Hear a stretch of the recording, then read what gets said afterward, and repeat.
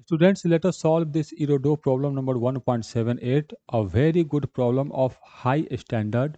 Let us understand the problem. In the arrangement shown in figure, the masses of the wedge M and the body M are known. This is the figure given in the question. This is a wedge having mass capital M and this is a block having mass small m. The appreciable friction exists only between the wedge and the body M. So, in between these two bodies, there is a friction.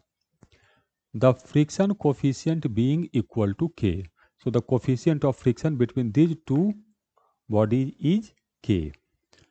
The masses of the pulley and the thread are negligible. So, this pulley is massless, this pulley is massless, and this thread is massless. Find the acceleration of the body M relative to the horizontal surface on which the wedge slide. So this wedge slide on this horizontal surface, we have to calculate the acceleration of this block with respect to this surface. It means that we have to calculate the acceleration of this block with respect to ground. Okay. Now, this surface is smooth. There is no friction between this wedge and horizontal surface. What to do? In question, the figure is this. So, let me first understand. This pulley is part of the wedge and this pulley is also the part of wedge. Now, let me first assume that this wedge is moving in plus x direction with acceleration a. What happened?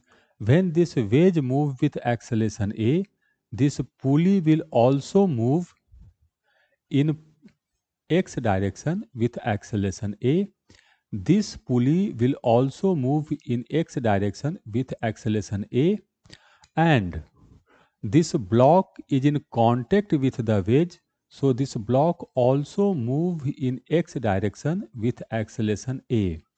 As this wedge go in the right direction, the thread becomes loose and this block will go in downward direction. So, what is the acceleration in downward direction? I don't know. So, we have to consider the situation in which 1, 2, 3, 4, 5. 5 objects are moving. So, if I consider the actual situation, we have to got 5 equations. So, it is very difficult to solve these 5 equations. So, I apply a trick. What is the trick? If somehow I maintain this wedge at rest, then if this wedge is at rest, then this pulley is at rest. This pulley is at rest, but this block can move only in y direction and this fixed part will move. So, when this wedge is at rest, only two objects move, this block and this fixed part. So, I calculate the motion with respect to the wedge. So, motion with respect to the wedge. So, now wedge is at rest. So, when wedge is at rest, this pulley is at rest and this pulley is at rest. But this point will move in minus y direction with acceleration a. So, what happened?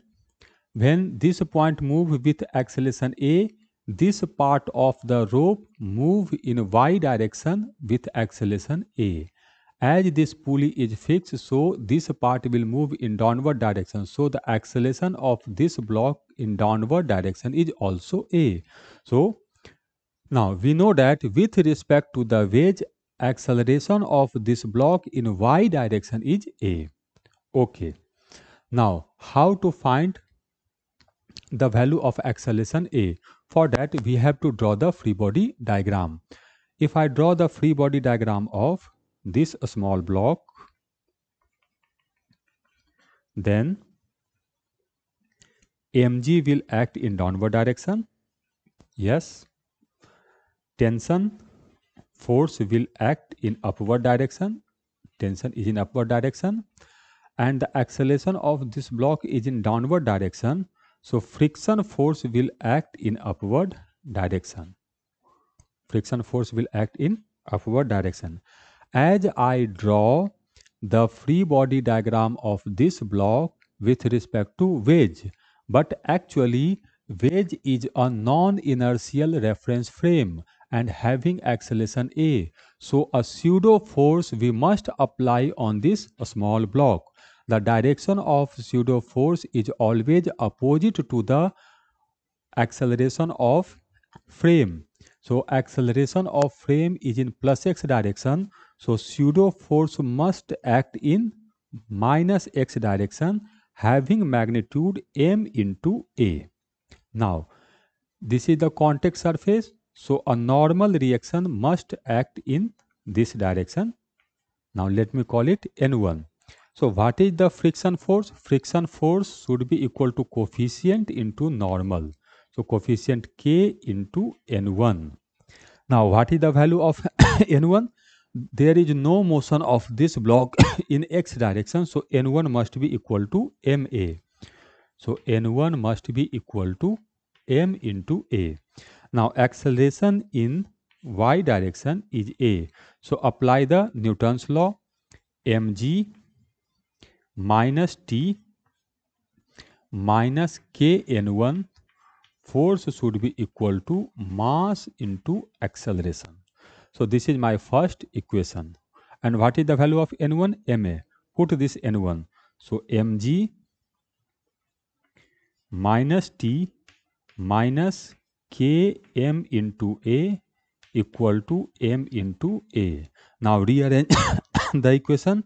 So Mg minus T should be equal to K plus 1 into M into A.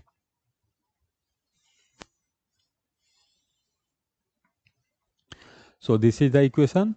But from this only one equation, I cannot find the two unknown T and A. So I need one more equation. To calculate, to find one more equation, I must draw the free body diagram of this wedge. So the free body diagram of wedge.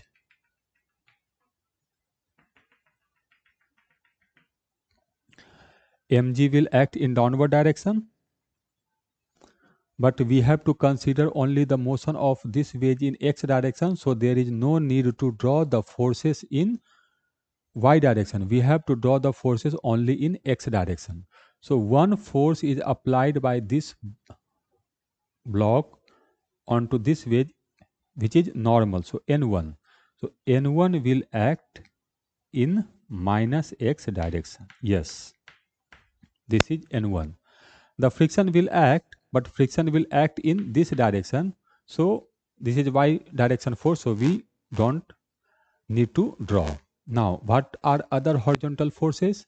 This tension is in y direction, this tension is in y direction, this tension is in y direction, but this tension is in x direction. So there is a tension force in x direction. Now, due to these two forces, wedge move in plus x direction having acceleration A. So what is the equation? Equation is T minus normal. What is normal? M into A. Force should be equal to mass into acceleration. Mass of this wedge is capital M, so this. But this is a small m. This is the value of N1. N1 is Ma. Now, these two equations, with these two equations, I can find the value of acceleration. For that, we just need to add these two equations. So, T will cancel out and the equation becomes mg minus m into A should be equal to K plus 1 into m into A plus capital M into A. Now rearrange the equation. So mg equal to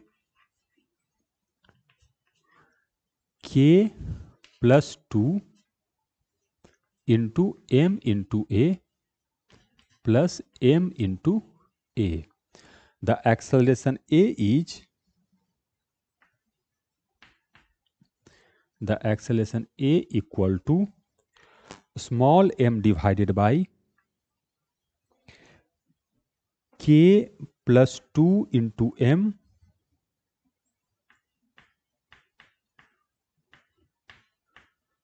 plus capital M into g.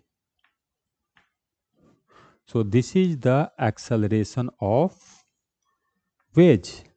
This is not the acceleration of block, but this is the acceleration of wedge. This is the value of A. Now, what is the acceleration of this block?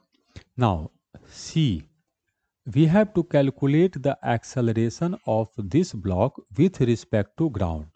But what is the acceleration of this block with respect to wedge? With respect to wedge, this block is moving down with acceleration A, and wedge is moving in plus x direction with acceleration A. As the wedge move in plus x direction with acceleration A, due to this surface, due to this contact, this block will also having an acceleration in x direction of magnitude A.